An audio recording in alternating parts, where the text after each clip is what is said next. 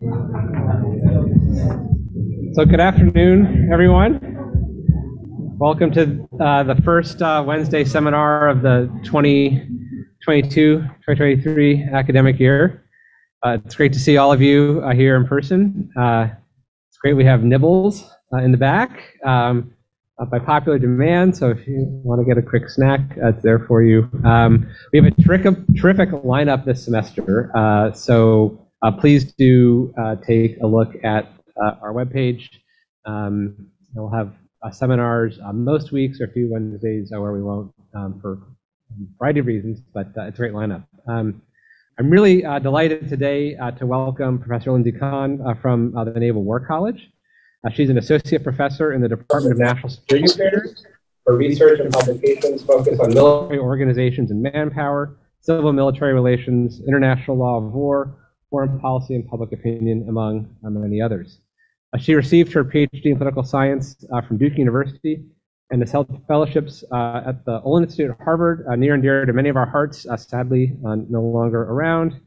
On the Council on Foreign Relations, where she had an International Affairs Fellowship, as well as research fellowships from the Humboldt Foundation, the Free University of Berlin, SAIS Center for Transatlantic Relations, and I'm not going to pronounce this properly, the Stiftung Wissenschaft und Politik, SWP, in Berlin. She speaks widely before military, academic, and policy audiences, not just in this country, but in Canada, Denmark, France, Germany, Peru, and South Africa. And she's testified before the Virginia National Assembly, the National Commission on Military National Public Service, and the Senate Armed Foreign Services Committee. Today she's going to be speaking about public opinion and the use of state coercive force. Lindsay, welcome to MIT. Great, thank you so much, Taylor. Thank you everyone for being here. Barry, it's great to see you. Phil, thank you for coming all the way up. I'm really, really grateful for this opportunity to present this work, although I recognize that this is a seminar, and I'd be really happy to talk about how this fits into the larger picture. Sorry. And how this fits into the larger picture of public opinion, of concepts of legitimacy of force, and also to encourage anyone in this room who is looking for topics to research that this is a great wide open field that very few political scientists have actually looked at. In the US context, I should say, there is a lot of very good comparative work on this. The paper I'm going to present is co-authored with two fantastic colleagues, Dr. Jessica Blankshane, who is with me at the Naval War College, and Dr. Danielle Lupton, who is at Colgate, both of whom have a lot of interesting recent publications that you might want to look at, also focused on public opinion issues. Dr. Lupton looks at perception of elites, because we know elites and elite framing drives a lot of public opinion. Dr. Blankshane tends to look at ideas of legitimacy. She's got a recent paper looking at how perceptions of politicization in the Supreme Court affects how people look at it.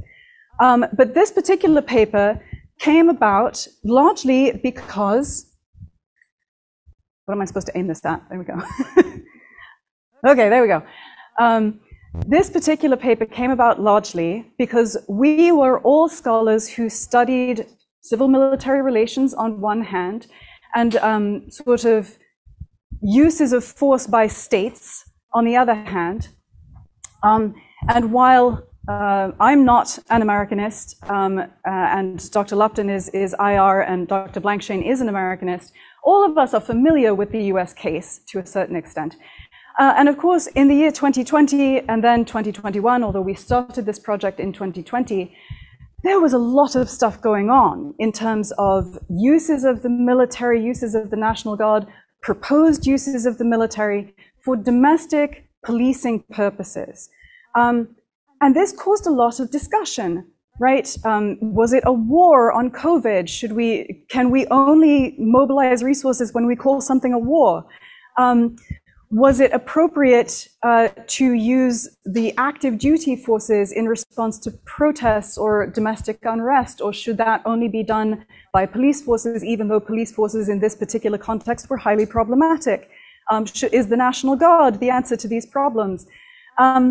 And you know, we were looking at all these problems, and in our particular community, there were also more specific civil-military relations concerns. If you start using the active duty forces for these kinds of missions, does the public lose trust in them? Does the public start seeing them as maybe a political tool, as though they're not already? But you know what I mean. Do they start seeing them as sort of a partisan tool for putting down these kinds of protests, but not those kinds of protests, right? So we were really interested to see whether any of this was happening. And it turns out that there really is not a lot of research into how the public views the domestic use of the military. And for those of you who don't know, the domestic use of the military for policing purposes is like my thing. I'm writing a book on it right now. So I'm super interested in this. And my colleagues were both very interested in public opinion, and we like working together. So we thought, let's try and answer some of these questions. Okay, thank you. So a couple of big questions that we wanted to find the answers to, right? What are the conditions that influence the level of public support for domestic uses of coercive state power, and why? And this was modeled on the international relations literature that looks at public support for the use of the military abroad, right? We know a fair, or we think we know a fair amount about why the US public, and most of this looks at the US public, but there are studies on other countries as well.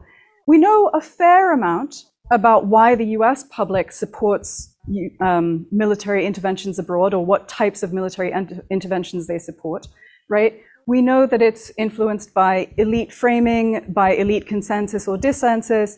We know that it's influenced by the expectation of success of the mission. We know that it's influenced by perceptions of the legitimacy of the mission, a number of other things like that. But we don't know the conditions under which the US public will support uses of coercive force on themselves. Seems like we should find out. And then sort of we had some ideas about what might matter, but there were a lot of them.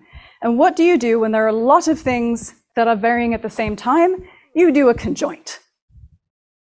You do a conjoint survey experiment, which is what we did. So we have a number of hypotheses, and the things that we thought would matter would be the type of instigating event, number one. So this is the sort of thinking about Gentleson and Britton's principal policy objective framing, thinking that certain types of operations are more legitimate than others, or the public thinks that they are, right? And so in the PPO literature, intervention sort of to prevent a state from doing something that everyone recognizes is bad, like invading another state, tends to be seen as very legitimate. But intervening for internal political change, which has a lot of, sort of different valence involved, different or disagreement over who's right and who's wrong, that tends to get a lot less support, a lot less legitimacy. And then humanitarian intervention, which is highly legitimate, but only if it's cheap and easy, right? So we modeled some different scenarios on these ideas. We thought the public is probably going to support this kind of intervention when there's a clear sort of traditional threat scenario. And for that, we used a threat of a terrorist car bomb, right? We also used a Category 5 hurricane as the kind of thing that is sort of obviously a problem, doesn't have a political leaning, right? And requires assistance to whoever it is. It's not sort of politically biased in one way or another. So we thought that those would be the closest to sort of neutral, obvious threats, right, where you would want some kind of intervention. And then we thought, well, what's the domestic analogy to internal political change? Well, probably protests, right? Domestic unrest, protests that create sort of civil unrest. But we wanted to make sure that we didn't just do protest, because the people answering the survey might have very different ideas in their head of what that meant. So we specified a Black Lives Matter protest and a Reopen America protest. And remember, we did this in the summer of 2020. So we fielded this survey end of July, beginning of August 2020. So those protests were actually happening. had been happening for the past month or two, so it was highly salient. And we thought, people should, if they're, following the same track as the international literature, people should feel much less okay with interventions in response to these kinds of things, militarized interventions. And then finally, we also, because it was happening and because there was a significant amount of concern, we wanted to see how they felt about interventions in a pandemic. So we asked them about that too. So number one, we think that they will care differently, that they'll feel differently about the legitimacy, the effectiveness, etc., for different instigating events. We also thought that it would vary by actor. In other words, that domestic intervention, people might have feelings about who is the more legitimate actor to do this kind of thing. So in this particular one, we did a 5x4 by 2x2. The four, I can explain if you need me to. The only three of those categories are really important to your understanding of our results. We have the police, the National Guard, and the military or the active duty military. We asked those two things separately for reasons that I can explain if you want me to. But so the actors were police, National Guard, military, right? And we thought, people should feel differently about who is intervening in what scenario. There we go. We also thought that it might vary by what type of action they're doing in terms of intervention, right? Because intervention could mean all kinds of different things.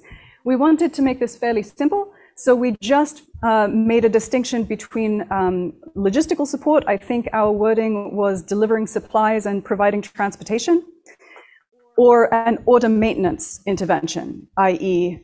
maintaining order, order maintenance, maintaining order, yes.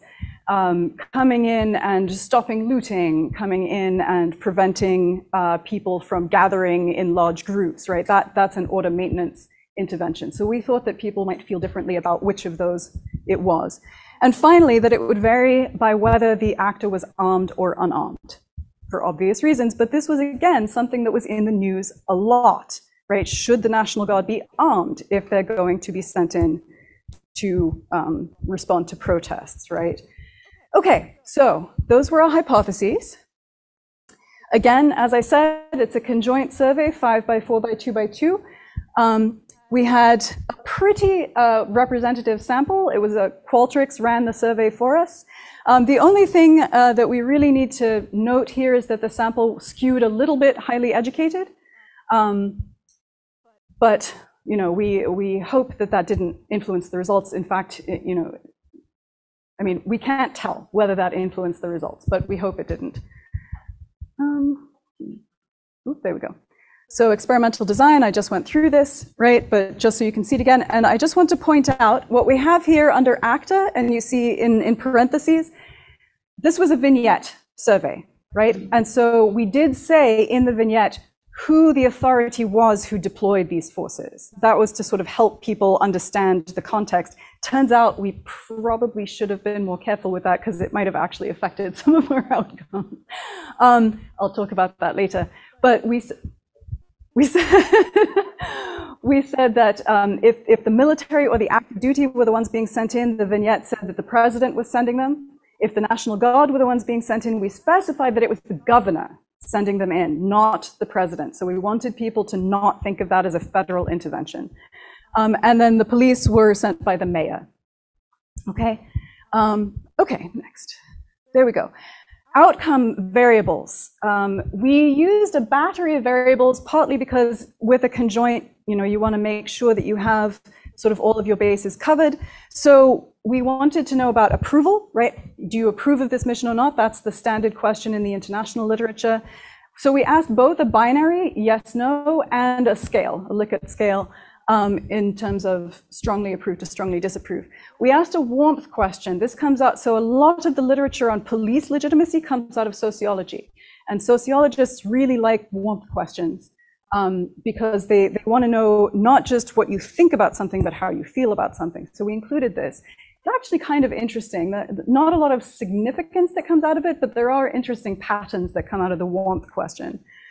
Effectiveness, 2 7-point scales. 1, how effective do you think this action will be? Because again, remember, We know that in the international realm, people's expectations of effectiveness or something being successful matter a lot to whether they support it. So how effective do you think this will be? And then we also asked, do you think the actor, whatever was inserted in your vignette, do you think they'll do a good job? So again, we're just trying to cover all bases. And then legitimacy. Again, scales, legitimate to illegitimate. And we also asked appropriate to inappropriate, just in case people were thinking different things with these different terms, because sometimes in survey research, people use the term legitimate, sometimes they use appropriate. We don't know if people think those mean different things, so we asked them both. Okay, great. So, main results. The US public tends to favor less intervention in general, right?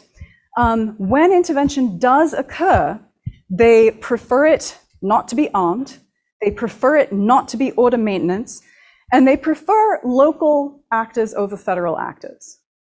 None of this should be surprising unless it's surprising because you think, wait, if the police are the problem in most of these cases, why don't they prefer seeing the military? This was a theory that was out there that maybe it would be better to send in the military to deal with these protests, right? Because the police were actually part of what was being protested in some cases, not in all cases. Turns out, at least according to our respondents, they'd rather not. Okay. They also generally object more to intervention in the more political types of events, which is what we expected and also hoped. We didn't, we were hoping that we did not find that Americans were like, yeah, send the military to those protests. So they tended to like that kind of intervention much less than they liked it in a terrorist threat or a hurricane. How do you think they felt about the pandemic? Anyone? Yes or no? Good, bad? What do you think? Yes, they hated it. Yeah. And this is fascinating, actually. Mike Robinson has done some work in Japan on a similar question, and the Japanese public also hated a militarized response to the pandemic. Like, everyone hates militarized responses to pandemics. I don't know why. But, and this is interesting, in general, so this is before we split out any sort of characteristics, in general, the public was less likely to object to armed and order maintenance responses to a Black Lives Matter protest than they were to a Reopen America protest. That's interesting. We'll come back to that. Then we also did some tests on certain things that we were pretty sure would not introduce post-treatment bias. We asked people their partisan identity, and we asked them their race and ethnicity, and we figured those things would probably not change too much just because they just took a survey experiment. So we feel like it's not introducing post-treatment bias to ask them these questions and do some analysis based on them. And we did find that there was some really significant differences between Republicans and Democrats on some of these issues. None of them surprising if you study sort of the differences between Republicans and Democrats in the United States, right? Republicans were significantly more likely to favor intervention in protests. Remember, I said one of the general findings was that the general public likes that less than intervention in more traditional security threats. Republicans were more okay with it, right? They were more likely to favor the use of the National Guard in general, as compared to the police baseline. We used police as the baseline. They were more likely to favor order maintenance interventions and more likely to favor armed interventions, right? So pretty much all in line with what you might expect. Okay, I have a ton of these charts. They all look almost exactly the same, which is good news because it means that approval, warmth, legitimacy, expectations of success, etc., lined up very well. Like, the correlations were extremely high.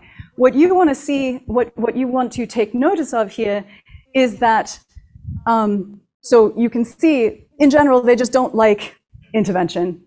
So again, with a conjoint, what you do, you are not measuring absolute values with a conjoint. So we can't tell you 60% of the population likes this. We can't tell you that with a conjoint survey. What we can tell you is that if you compare it if you compare something to the baseline, which in this case we have the hurricane, the police, logistical support, and unarmed interventions as the baselines, you can see the comparative values, but we cannot tell you in absolute terms.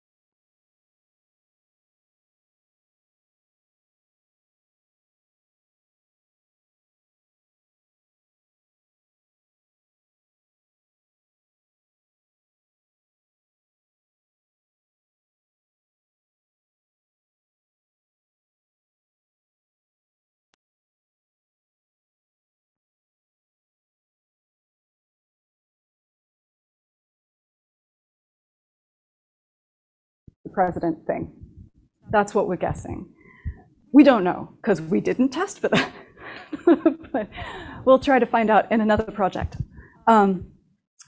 Okay, and then this is effectiveness and confidence in job quality. I think this one is really interesting in terms of, number one, nobody thinks that they'll be effective at any of these things, right? So the US public has very little confidence that these solutions will work at all, right? But also interesting is that they don't seem to think that any of these institutions are more or less effective than one another, despite the fact that if you just sort of asked an average American, do you think the military is good at its job, they'd mostly say yes, and do you think the police are good at their job, they'd mostly say no. But here, there doesn't seem to be much difference. The only exception being confidence in job quality. We think the National Guard does a good job, even though we have no idea who they are or what they do.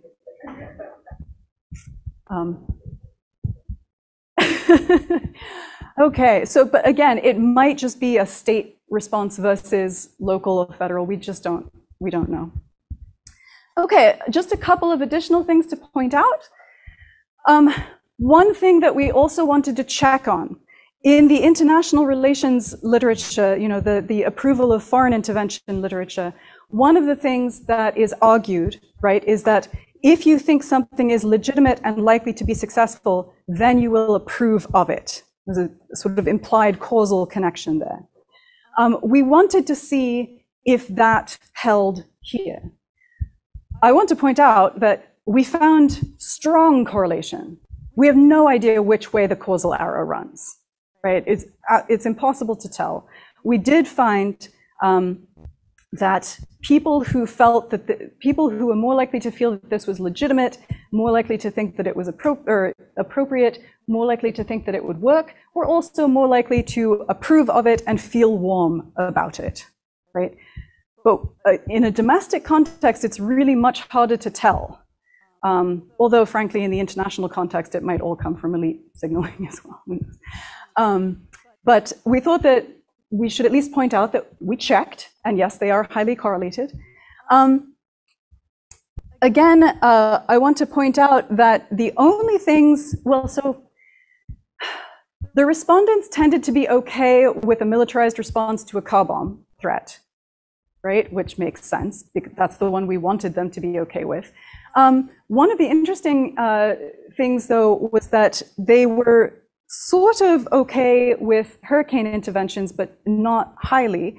And they generally wanted the police, except for hurricanes and pandemics, in which case they wanted the National Guard. Interesting. We also checked, as I mentioned, we asked questions about race and ethnicity, and we split this out into both Black as a specific category, partly because of the issues that were going on at the time, and people of color more generally. So people could self-identify into either of those. And so we tested both of them. They looked very similar. as you might expect, but maybe not necessarily. And one of the interesting things that we found, I didn't put this on a slide because the table is too big, but I have the appendix with me and I can show it to you if you want. Black respondents and people who identified themselves as people of color were less supportive of intervention across the board than white respondents, but they didn't differ significantly from white respondents on actor preferences. In other words, we did not find that Black respondents or respondents of color significantly had a significant difference between how they felt about the police and how they felt about these other institutions, which is sort of surprising. Yeah, so I don't know what to make of that. If you have ideas, let me know. But obviously less supportive of order maintenance, less supportive of armed interventions.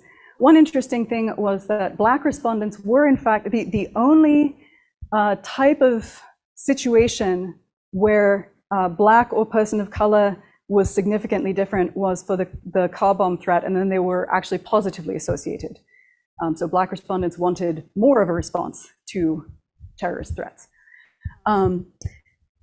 And then, as I showed you, the public generally sees most of these interventions as ineffective. They just don't see them as being very likely to work. And this is, this is interesting because they still seem to be sort of,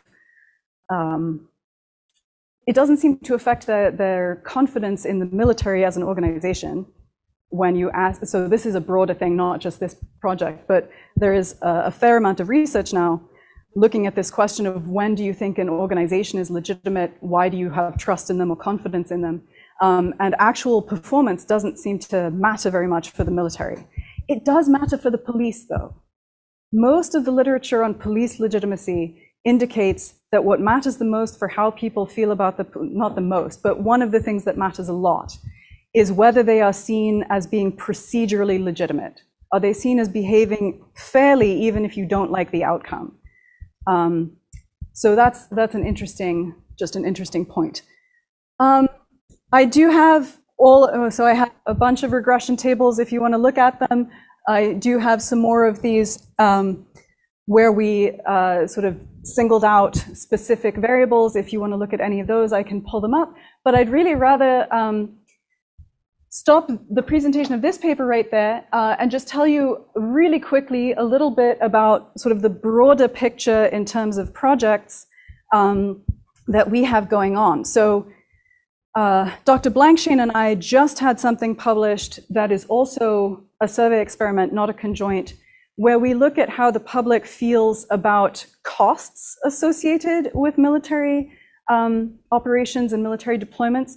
And we find that the sort of posited skin in the game mechanism, the idea that the public will care if they feel like they are going to pay a personal cost, doesn't really hold up.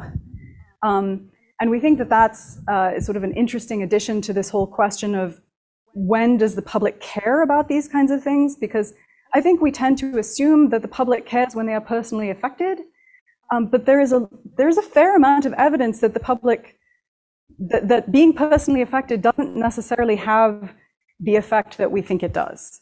It's complex, and it may not matter as much as several other things going on. So that's one thing that we want to point out.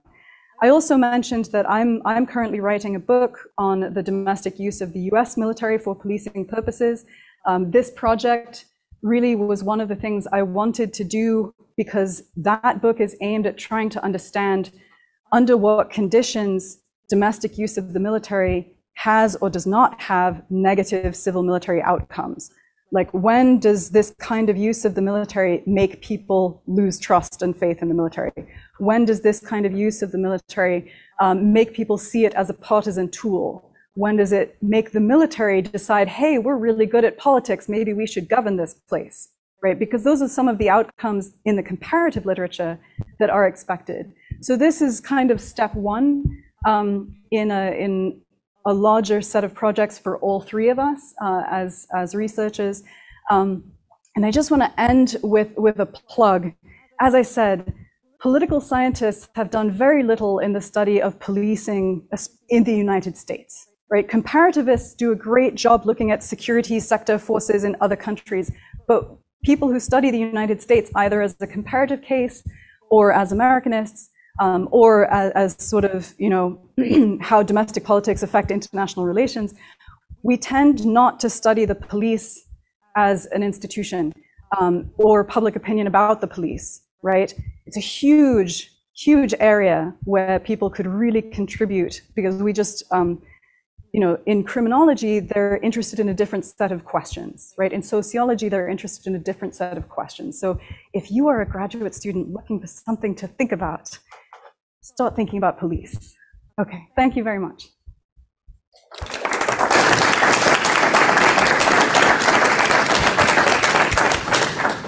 Great, thank you. So the floor is open for questions. As is our norm, when we have some new members of the seminar, I'll keep a running list, but I do ask everyone to sort of raise their hands in the beginning, and if you want to jump in later, just grab my eye somehow, and I'll add you to the list. So this is now the time to raise your hand. Keep them high till I see them. Rich, we're going to start with you since you're right here.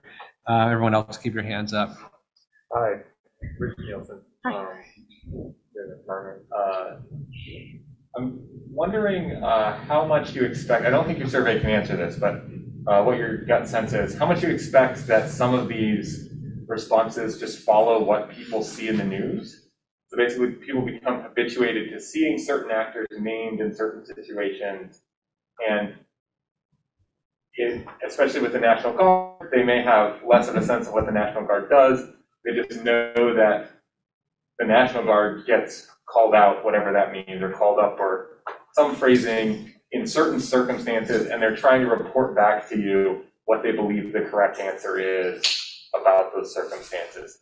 I mean, the conjoint means that they're not like reporting back in that way, but I still just wonder, like, if these actors started getting used by politicians in a different way, would preferences in your revealed preferences in your survey then change to follow like what's actually happening on the ground? Well, I mean, I think the answer is probably yes. I think especially when people know very little about what's going on or think it's unusual, they will absolutely follow cues.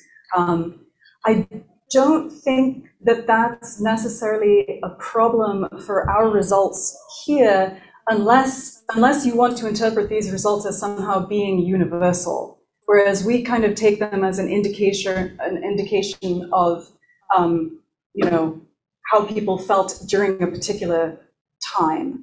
I mean, one of the reasons we thought that this would be a good time to do it would be because this was very salient, because it was in the news, because people were seeing the National Guard might be mobilized, and we wanted them to report back to us how they felt about that, right? If we had done this survey at some point in time when nothing was going on, I feel like we would have gotten like nothing. I don't think anyone would have had strong feelings about anything. But I do think that, let's say, circumstances shifted and a different set of protests were happening, a different administration in place using different actors, I think, yes, you would probably see some significant differences. And that's why I think people should keep studying this. I saw a two-finger.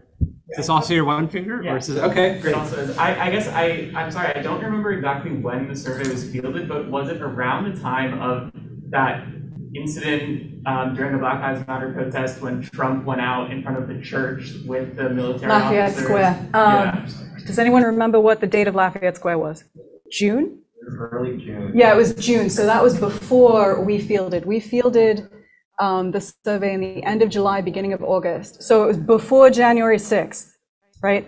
So before January 6th, at the height of Black Lives Matter and Reopen America protests, but yes, post Lafayette Square. Yeah, the only reason I brought that up is because I sort of remember that as like one time that I suddenly heard like a lot about civil military relations in the news, where like I probably hadn't heard about it at all. And so I imagine it was like a super salient time, and it's like a good example of like a botched use of military for domestic peace things. So Yes. Yeah, thank you. Renana. Yes, hi. Thanks for this really, really interesting presentation. I had, so, you know, my biggest comment / question you already addressed head on, right? Which was the question of whether this apparent preference for local intervention is actually being driven by associations with who's president at the time, or sending to either the individual or the office, right? You know, we don't need the president sort of getting into our business here, but we will defer to the governor and mayor. And so I wonder, this is the problem with doing survey experiments, is people always sort of want you to do something else. But I wonder whether you have considered two possibilities. One being running the exact same conjoint now, right, where you have, you know, the same questions, the same vignettes, you just have different actors and seeing whether that actually shifts at all, or whether you consider running the exact same conjoint but without specifying the sending authority. And then the second, just a related question on the traditional security threats. I was just wondering, do you specify in the vignette the origin of a terrorist attack? Is this, so people could be interpreting this as like domestic, right-wing terrorism. We just say there's a car bomb threat. Yeah, so they are free to interpret that as they like in terms of who is likely to be doing that. Sorry, Renana, to answer your other question, was this just driven by, so yeah, I mean, exactly, that's one thing that we cannot tell, and yes, we would really like to run it again, exactly the same, again with a different president, and see how that changes things. I mean, yeah, you know, we have some really interesting research on how Republicans and Democrats differ in terms of how they respond to, or in terms of how their feelings about institutions change depending on who's in office. So we are fairly confident that it would matter, we just don't know how much. So we would love to do another one if anyone just happens to have bags of money. Taylor. Yeah. I have a bag, it has about 25 cents. Next up, let's see, Sam. I'm Samuel Lander, third-year PhD student. Thanks so much for this talk. I'm kind of curious about whether or not there's any observable implication of sort of higher severity threats, I suppose, posed by the events, triggering more support for military or higher levels of National Guard intervention. I was also curious whether or not, you know, you could look at the partisanship of the respondent and a governor or mayor in the state they're responding from, if you have that information, or whether or not that's impacting in any way support for National Guard or police intervention. Oh, that would be lovely. Okay. If we could do that. We can't do it with the data we collected. We just asked them regional origin. We did not ask them state. And we would need county level stuff for police. We don't have that, but you're right. It would be brilliant, people who need a project. Yeah, the observable implications of high level security threats. That's a great question. I think one of the reasons that we used what we used was precisely because we wanted to try and make them things that were squishily equivalent. You know, a car bomb threat might kill people. It might kill a fair number of people, but it's not going to kill a huge number of people. But people tend to feel that terrorist threats are more significant than something like a pandemic. So, you know, we didn't explicitly try to measure in any way how threatening people felt these things were. That's a good question. And it's possible that people were perceiving them very differently, but one of the reasons that a conjoint was a nice way to do this is because these things are randomized, right? The treatments are randomized. So in theory, if you had sort of systematically different expectations about what levels of threat there were, these scenarios would have been randomized across those groups of people. So hopefully that would even out. We didn't do what you want, but it's not that bad. Great, thanks. Let's see, is that Anne in the back? Yeah, Anne? I have two quick questions. The first question Will we talk about any differences by gender? I was wondering if that's the or and secondly, this is kind of a methodological question, but you mentioned that you oversampled educated people. And I'm wondering whether you looked at differences by education in an attempt to see whether that makes any difference or... So the gender question first. We did not separate that out. We might be able to. Danny, if you're watching, you can. We might be able to do that. I know we didn't. That's not one of the things we looked at. But then the other question about education. I don't know if we could do that. And we didn't mean to oversample in education. I would think you would be. Like, it sounds like you have that data. That's how you know that you oversampled. Right. So again, I know we didn't do that particular test. I'm not sure whether we could. Again, the same answer as Sam, I think. Yes, same answer as with Sam. The hope is that those kinds of things will be controlled for through the randomization of the treatment, right? That's the hope. Whether more educated people behave differently than others, though, I cannot tell you. Yeah, but I think you should be able to. I mean, based on the data you have, I think you should be able to. Okay. Yeah. We'll try that. Great, let's see. Right, you were next on my list. I also saw that you had 2 fingers, so you may have you may have both fingers now. Amazing. Yeah. Thank you so much. Wright Smith, 4th year PhD student. So I had a question also about the sample and the education issue. Yeah. I'm wondering if you have any way to map kind of education level onto reported partisanship, since it seems like a big story of American politics of the last 4 to 8 years has been educational polarization.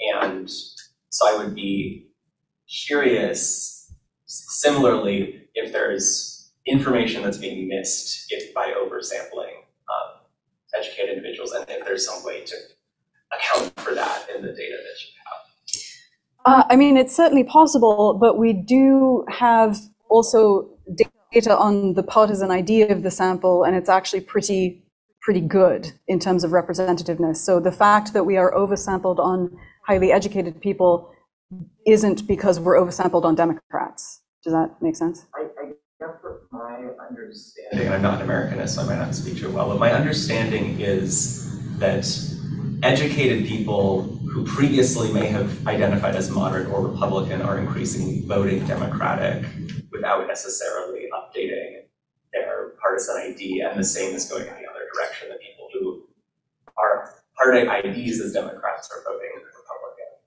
I mean, that's possible, but then our data wouldn't help us with that, right? Yeah, so we don't know. That's not one we can answer. Again, projects. Let's see. Next, Suzanne Freeman. My question might also be something else that I can't do. Yeah, I guess in the broader research agenda, do you at all ever think about sort of police and budgets in the same way that you think about sort of military operation and costs? That there seems to be a mismatch between sort of the like defund the police idea and this idea that the police, we would like to send them into intervention. And obviously sort of like the literature about American voters, we know that American voters aren't ideologically or budgetarily constrained in their voting preferences. And is this just an example of that, or sort of have you thought at all about sort of asking about budgetary preferences with respect to police? I mean, the short answer to that is no, I hadn't thought about that. That's a great question. The issue of like, is it sort of problematic that some people want to defund the police and some people responding to our survey also say they want the police to respond to things. I don't think that that's something that we can say as a result of this, because again, it's a conjoint, which means I can't tell you that this many people want to send the police to do these things. All I can tell you is that they'd rather, if they had to, they'd rather send the police than these people, right? Those are two different things, and I don't think we can conclude from this study that there's some kind of discrepancy going on in public opinion or some disconnect there. There may be, but we can't tell from this. But that is a great question in terms of how the public feels about budgets for the police and how the public feels about using the police. Again, there isn't a lot of research on this from a political science point of view, and that's the kind of question that a political scientist would ask. So I don't think we know the answer to that. It's a great question.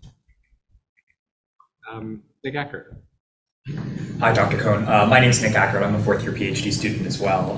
And similarly to you, I also breathed a sigh of relief when I saw your results that most Americans did not favor their own oppression. But one thing that really stood out to me was this ambivalence you've observed, particularly when it comes to the BLM movement, where on the one hand, you have protesters who are protesting police action, but are also in favor of sending in armed actors and preferably police, right, to... I'm not sure they're the same people. Right. Well, but that was the other thing I was curious about, was that you said your sample had also skewed overeducated. And it was puzzling to me because one way I read that was thinking that most people tend to maybe skew liberal or have a better understanding of structural racism and these other issues. So I guess my question is, what do you think is responsible for this ambivalence? And second, we know that in sort of in US national identity, we have this strange balancing act between saying that we're the most consolidated, dedicated state with strong institutions, but on the other hand, right, we have this fear of government authority that's been persistent. So do your results say anything about where most Americans think about that line? Oh my goodness. Wait, let me think through this question.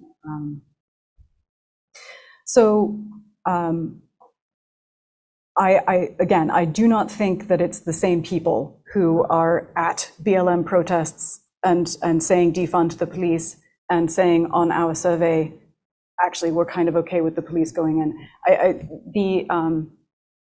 Again, that we asked it during a time when this would be salient in the news, but the likelihood that we were actually sampling, I mean, the percentage of the population that actually gets activist is very, very small, right? So I wouldn't necessarily draw that conclusion. But in terms of this sort of ambiguity, one of the books that I'm reading right now is Alexander's book on the sources of democratic consolidation, which is extremely depressing. But this issue of how do Americans feel about their own democracy and about sort of the role of coercive force in society.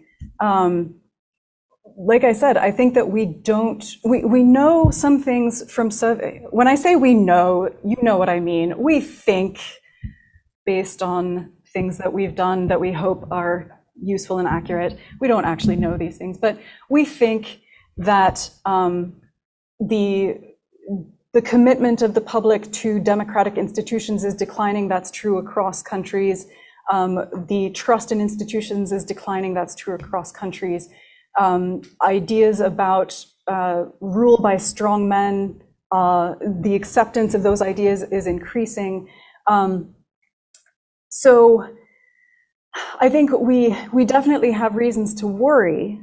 And that's actually one of the things we were worried about when we did this, was that we were going to find sort of confirmation of some of these, like the public is becoming more accepting of sort of strong arm tactics. To be honest, we can't tell you if they're becoming more accepting of them. They may be, if we had done this survey 10 years ago, they may have been like, so we don't know whether it's changing in a trend line. But yeah, that's an excellent question. I can't answer that right now. I will have to think about that. Thank you. Remo, is this a two finger or one finger? Just trying to get my attention. I don't know if I'm on the list or not. You're on the list. Oh, then. Well, go ahead.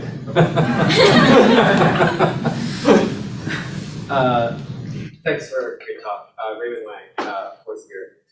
I guess I have one clarifying question. The clarifying question is pretty simple. Like, what's the baseline for effectiveness? I think I missed that. What combo was the baseline for effectiveness? And the actual question is a question about support. So like, basically, do all combinations of treatment actually have at least one empirical case? I know this is a very common question for conjoint experiments, but it seems to me that certain combos would be, at least off the top of my head, I can't think of like an empirical case for it. And relatedly, there seems to be, and this kind of gets at what Rich's earlier question, there seems to be sort of preconceived notions of like what actor has the appropriate, what missions are appropriate for certain types of actors. I'm wondering if there's any way to capture that sort of prior belief about appropriate mission sets into like the conjoint experiment. Awesome. Okay. The baseline categories were the same for every question that we showed you. So hurricane, police, logistic support, and unarmed. So the baseline categories were all the same. If you're asking us what the baseline would be for something being effective versus not being effective, we did not do that. We just asked people, do you think this will be effective? So it was their own ideas of what that meant. We didn't clarify, or we didn't give that to them. We didn't prompt them with that.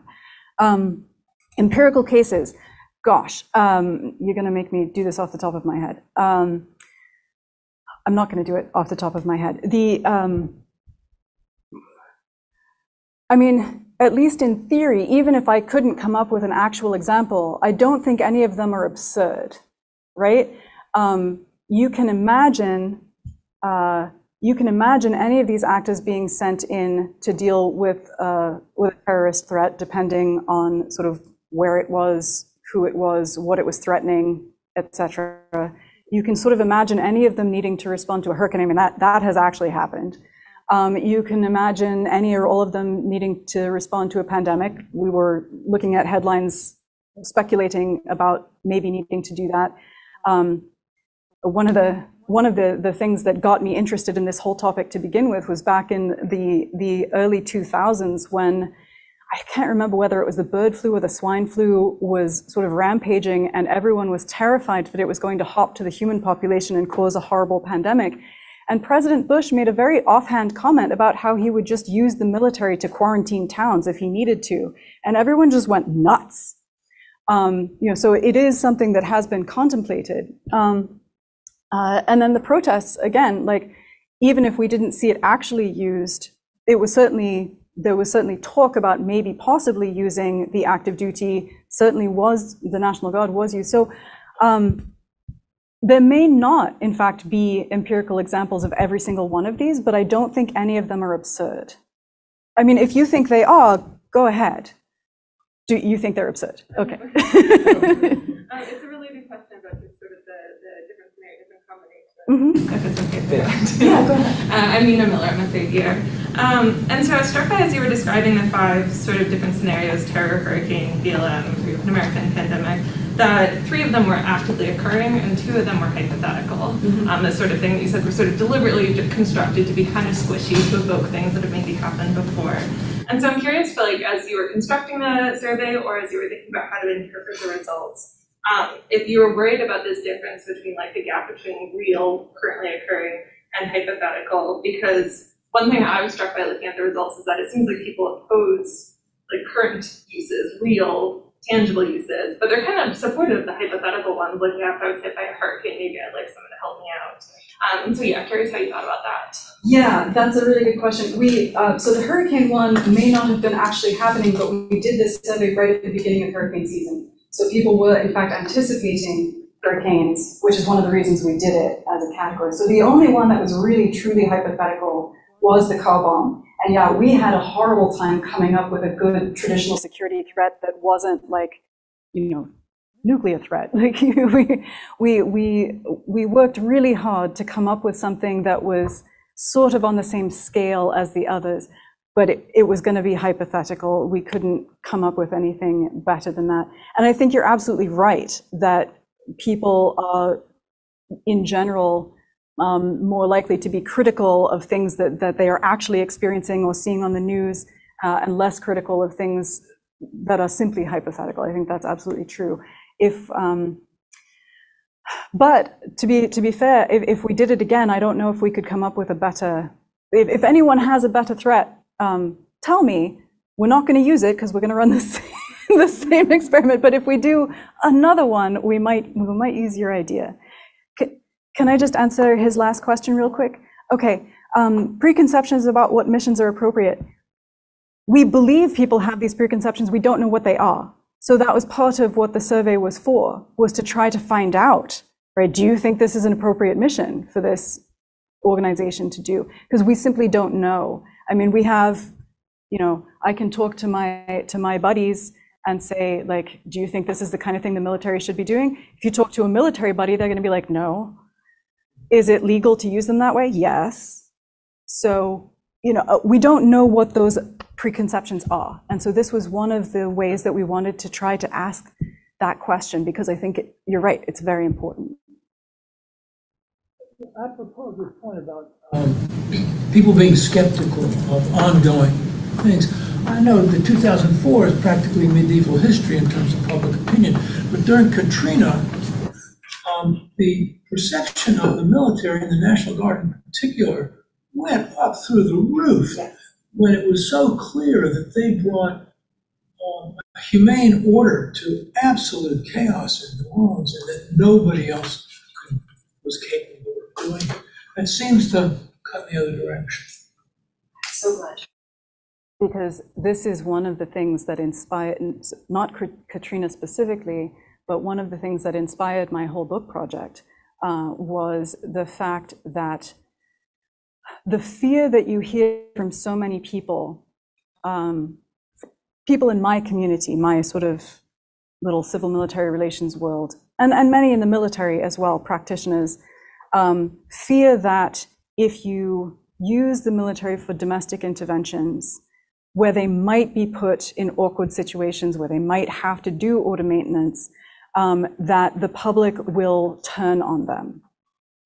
And this does happen in certain countries, in certain circumstances, etc. But there's very little evidence of it in the US context. Generally, when the military, the active duty forces have been used under certain circumstances in the US, the public has responded by liking them more. There are exceptions to this, Reconstruction being one of them, and the Civil Rights era being the other. And Kent State. Well, Kent State was the National Guard. Again, not that anyone understands the difference, but it is. But Kent State was the National Guard. It was not the active duty forces. Yeah, so there, and yes, Civil Rights era, right? So there are times and conditions under which use of the military for domestic intervention makes the public dislike them. But in general, the trend is actually that the public, the visibility, the helping, the perception of them as being competent and effective vis-a-vis the local police forces at the time. Especially logistical issues. Right, exactly. So there's actually, more danger of what, Alexander Hamilton said was the problem way back in the Federalist Papers, when he's like, what'll happen if we have a standing army and we use them for all kinds of things, people will start thinking, hey, these guys are fantastic. Maybe we should just let them run everything. That's a direct quote. Yeah, so in the US history, that has been more often the case than the other way around. Yes. Yeah, did you have another question as well, or did you? No, that was finished. Okay. Josh? Hey, Lindsay, congrats on a great project. Very timely. My question is whether you controlled for the political identification of the governor or the president in your scenario. Just because one concern could be if the response assumed that some of the conditions the governor becomes a Republican and others a Democrat, that could be less deep, right? Some of your results rather than stuff like that. No, we didn't. And I don't think, given the circumstances, I don't think there's any way we could have. Again, as in response to, I think, Renana's question, what we'd like to do is do it again. right? And that would be a sort of way of seeing how much a difference in administration matters. Now, you know, for many people, the governor of their state is always of one party or the other. There aren't a whole lot of states where that flips back and forth a lot. So in a sense, you know, we can't ask people, if you lived in a different state, would you then be okay with the governor saying but no, we could not control for that. But we hope to do it again, and that would help allay that concern, because it is a concern, as several people have pointed out. Yeah.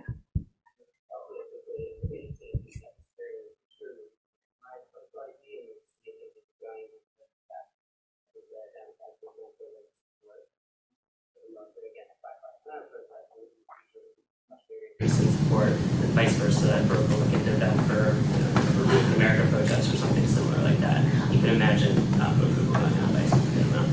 I think that's an interesting idea. I think that runs into the problem of believability of the scenario, right? Then you start getting into like, would a Democratic president do that? You know, I don't know. But I'm afraid that the respondents might start thinking, because in surveys, many of you probably know this, once the respondent starts thinking, I'm not sure if this is a very good survey, they sort of stop taking the survey. So, at least that's how I respond to bad surveys.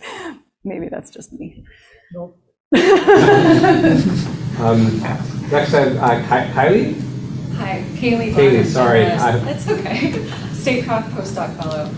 My question actually builds kind of on Josh's and Ramonda's earlier question, but is less about the identity of the actor and more about the office. So I'm wondering sort of what implications this project, or maybe also for your book project, the identity of the office that is sending the respective institution has.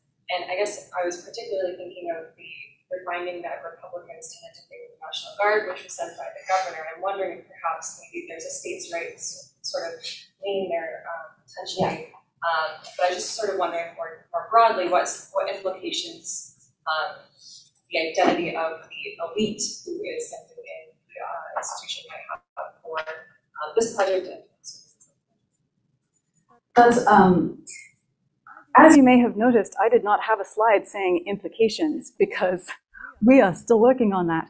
So yeah, this is a great question. Is what does it mean for policy, for research, for democracy going forward? What does any of this mean? We haven't really sort of worked through and polished what we think about those things yet.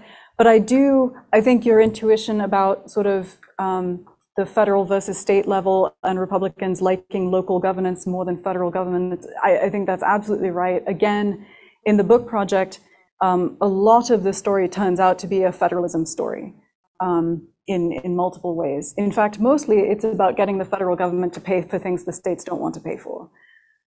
So National Guard, again. So what other implications could this have? I mean, I don't know. I just don't know. If you have great ideas, feel free to send them along, because I think it definitely implies that that there is a sort of divide in the population about whom they see as more legitimate. And if that is systematic, then that has a lot of important implications for sort of how to, jumping to the question of how do we reconsolidate American democracy, going back to, sorry, I've forgotten your name right here, Nick, going back to your point, if we jump to the big question of like, what do we do to reconsolidate American democracy, US democracy, you know, if what we are finding is that there are significant systematic differences in who finds which institutions legitimate, and we already know that, right?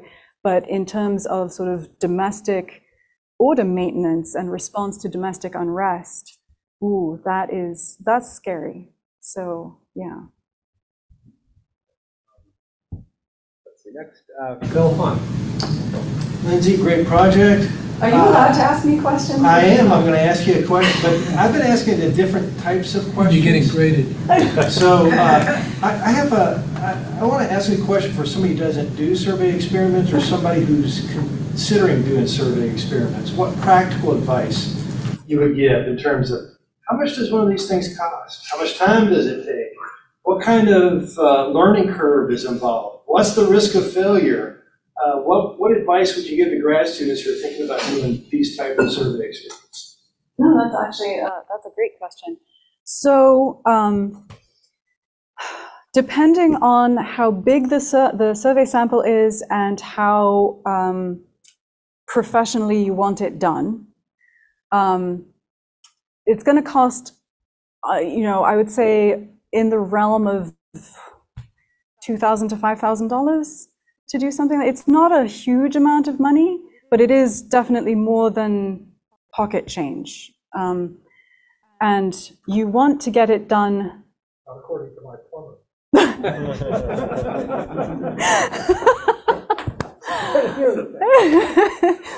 And you do want to get it done as professionally as possible.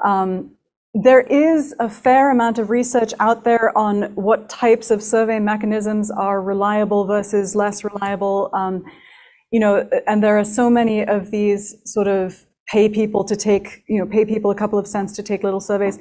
What I would recommend is if you are thinking of doing survey research, do a pilot using something like MTurk, right? Do a plausibility probe. It's very cheap. You can do it very easily and you can do it yourself. But don't use that, don't try to get that published. Do a plausibility probe, see if, kind of work out question wording, work out whether there's any there. Do it cheaply, and then go find, once you have a survey instrument that you think is actually pretty good, once you think that there is something to be found, then go look for some money. Again, you're looking for a few $1,000s. If you want to do a decent survey sample, if you want to do like 10,000 people, you're going to need a lot more money. But to be frank, nobody needs 10,000 people in a survey. But you need, at least 1,000, 1,200 to be sort of really, really convincing to people. So that's how much it costs. How much time does it take?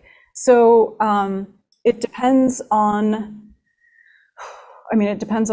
how good you are at designing surveys. But assuming that you've designed the survey instrument and you've got some company doing it for you, and there are companies that do this, right? There's Qualtrics, there's YouGov, there are a couple of others that are just not coming to me right now. But what you want to do is find a company that does this professionally and get them to run a survey for you.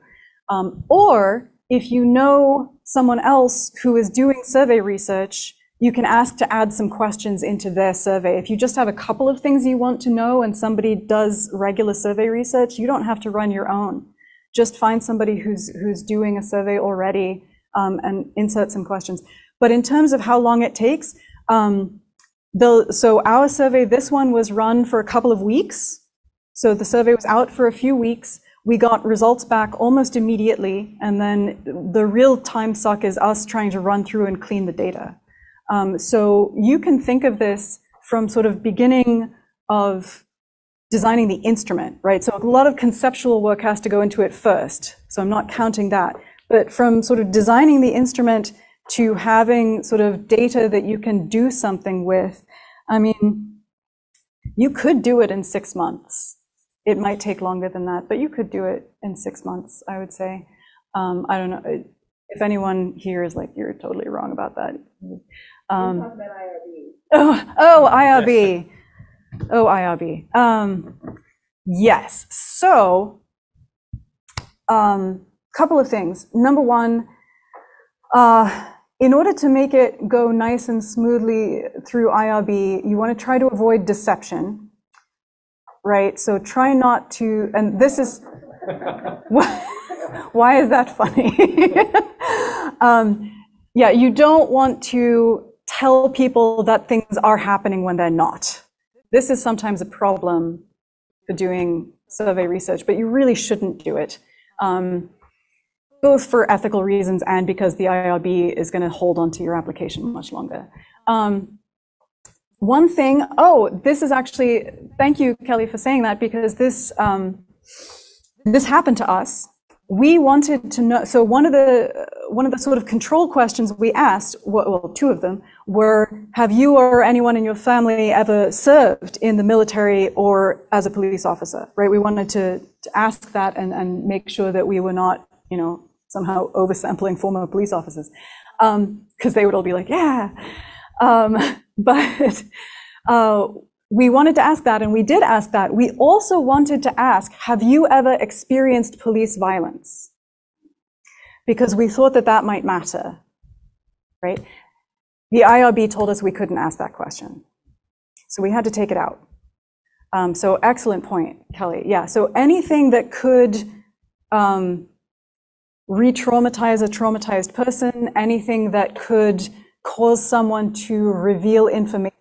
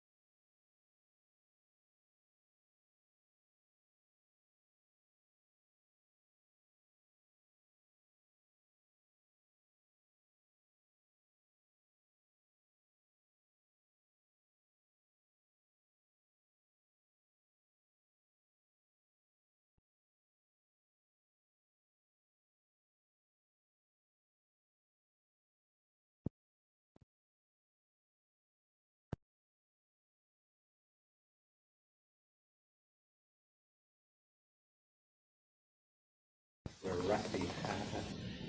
Atrophied over the summer. Barry? So I don't do this kind of work at all, and went through it pretty quickly, so if I missed anything or maybe much anything, just tell me. So I would try to pull out of this some more general kinds of inferences. And I guess I was wondering about the following. In other words, you say you're examining sort of more than less. People are on some sort of a dial, but so they prefer local to national. They prefer aid in floods to billy clubs. They prefer all that. But it seemed like you also saw that they actually don't think that any level of government can do anything right. Is that correct? Yes, we found that they did not think that any of those actors would be particularly effective at any of those interventions compared to a hurricane. Compared to a hurricane? Right, compared to, yes. So again, compared to a hurricane. Compared. That's right. So the baseline is, how effective do you think they'll be at responding to a hurricane? And we think they'll be less effective at everything else. So we don't know how effective they think they will be in an absolute sense. That's correct. Okay. And then I guess my second question is, you asked the question, got the answer from the group about the National Guard, who knows what the National Guard is. But does your survey data actually suggests that people sort of do know what the National Guard is? I mean, they sort of know the governor controls it. They sort of know it's trotted out to do natural disaster relief. They sort of know it's local, right? And they may, for all we know, be more likely to know someone in the National Guard than in the regular Army or the Air Force. I don't know if that's true, but it seems more likely to be. Right? So, on the one hand, you say they don't know who the Guard is. On the other hand, it seems like they do. And what do you make of that? Yeah, this is one of our big conundrums. And the simple answer to your question is these are two different surveys. And so, you know, the fact that we are finding in one survey that when you ask people, do you know, or when you ask people, I'm trying to remember exactly the wording of the survey of the other project. When you ask people questions about who the National Guard are, like, I know that we asked them a question about, like, do you think the National Guard is A, this kind of organization, B, this kind of organization, C, this kind of organization? They're mostly wrong when they, so it's knowledge questions. Yeah. So when you ask people knowledge questions about the National Guard, they get most of them wrong. But you're right, this survey indicates that they kind of have the, according to people like us, the right idea about the National Guard. As I said, one of our speculations is that they're responding not to the National Guard queue, but to the governor queue. That's possible, because that's a queue, right? We didn't vary it randomly. We added it to the vignette to sort of make it sound like a more plausible story. But it's possible that that's the cue they're responding to.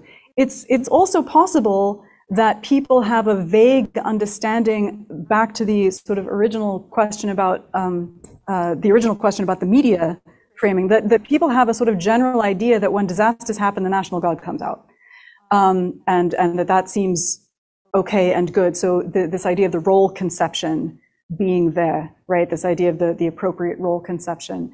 But that when you ask them more specific stuff, like, are they a reserve component of the armed forces? Are they part-time soldiers? You know, things like that. They may just not know specific stuff.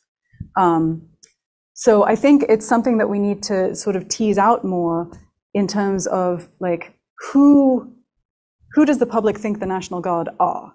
And Dr. Blankshane has done a lot of really interesting work on this. She has a great chapter looking at how the National Guard has been transformed from a strategic reserve into an operational reserve, and sort of how who's in the National Guard has transformed over time to look much more like the active component. Like, who the National Guard is very different now than they were during Vietnam, for example.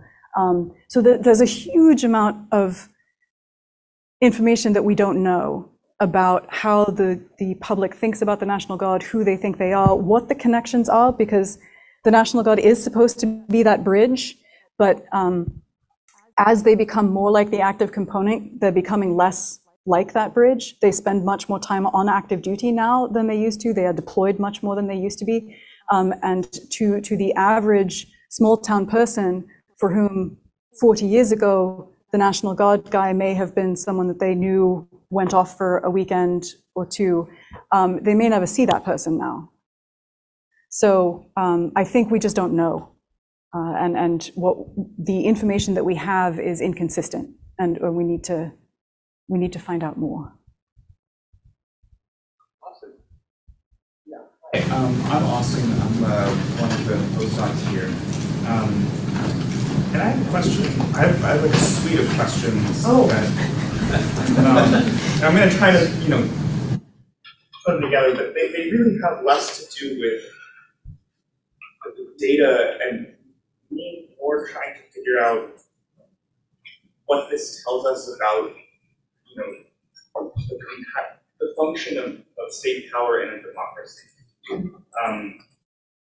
and civil military relations. So I'm struck by this hurricane example, because it seems to me as though the hurricane example is certainly in degree different than the others. I wouldn't contest that we're talking about the use of state power, But it seems to me that the function of the National Guard and or the military in disaster response is primarily not repressive. It's not a repressive use of power. It's primarily, a supportive use of power, distributing. I mean, there's order functions, but they're like distributing goods, blah, blah, blah. One of my questions, I suppose, is if we're concerned about what Alexander von Humboldt said, right, about the public becoming too enamored with their military leaders, why do we have the military provide supportive response during a natural disaster? And, I think that leads me to another question, which is sort of about the categories here, having to do with this, repressive supportive dichotomy and the civil military dichotomy. Do you think, to what extent do you think the militarization of the police is relevant here? I'm basically asking questions about how well these fundamental categories hold up, and whether or not perhaps there are other ways of thinking about why the public might perceive some of these scenarios as different from other scenarios, particularly having to do with the way that state power gets enacted, right, in these instantiations. It's not like who's doing it, it's what they're doing. So, excellent questions. Let me start with the last one first. How do these categories hold up? And I'm glad you asked this because Erica De Bruin, who is at Hamilton, is working with Risa Brooks on a new project that is trying to typologize security sector forces precisely because the things that we call militaries and the things that we call police forces and other types of security sector actors are often not as empirically distinguishable as we think those categories are, right? In fact, in lots of countries, the police look more like a military than like a police, whatever those things mean. The military might look more like, so you see what I'm saying? How do those categories hold up? Not well. It's one of the things that I think Risa and Erica are trying to work out is why do we think of some organizations as police and some as military, especially if you know anything about the history of policing. Policing as an police as an institution only emerged in the last couple hundred years, and all of law enforcement used to be a primarily private function. And when it got really bad, then you called in the army. And that was it. That was law enforcement, right? So the whole idea of policing as a civilian government function, as a public service, is fairly recent. I mean, recent if you're a historian, not recent if you're a political scientist. But so yeah, the categories question is a really good one. We kind of pretended that wasn't a problem for us when we did this survey. But what we are trying to get at it in the sense of like, what do people think about these things, right? So what Risa and Erica are doing is more material, like empirical, how much, what equipment do they have? How much money do they have? What kind of training do they have? What we were looking at was more, how does the public think about them? What do they think they're supposed to do, right? These different types of organizations. So that's your categories thing, which is an excellent point. To what extent is the militarization of the police relevant? Oh, again, my book. This is a very fraught question, but I think it is important to recognize, and one of the implications that this study maybe has is that militarization of the police is not the direction that the US public wants to see things go, right? There is a segment of the public that appreciates it. The police certainly like it because it makes them feel safer. It makes them feel more effective. There is no evidence that it actually makes them more effective. There is evidence that it makes them less effective at certain things. But there are certain, I would say, politically powerful groups that favor what we can loosely call the militarization of the police, which can mean a lot of different things. But the general public doesn't seem to like it, right?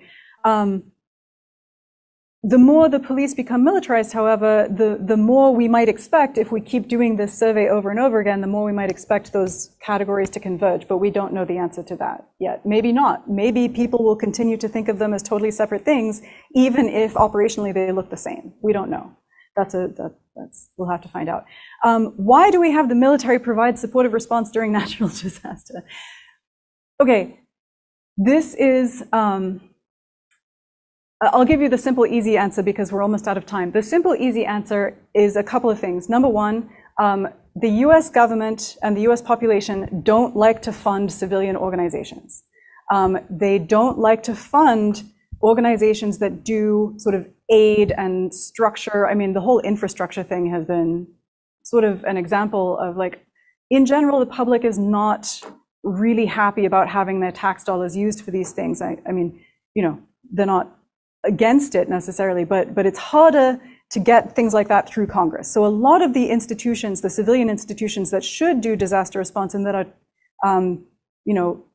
tasked with disaster response, do not have the logistical capability that the military has, do not have the organizational capacity that the military has, the ability to do things quickly and in an organized way.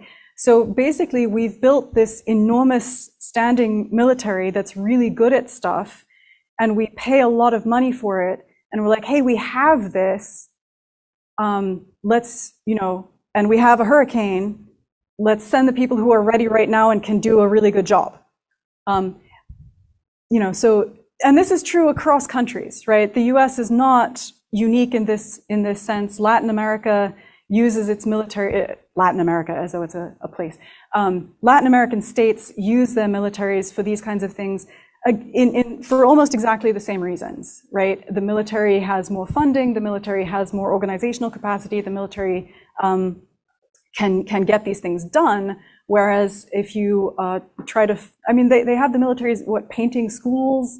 We have the National Guard driving school buses. Why is that? Because we won't pay school bus drivers, I guess. But we as different people here, right? Who's paying the National Guard for this? In some cases, the state, in some cases, the federal government. Who would pay the school bus drivers? The local school district. All right, so most of it comes back to the money. It's all about the money. Well, right on time. Thank you so much, Lindsay, for a terrific presentation.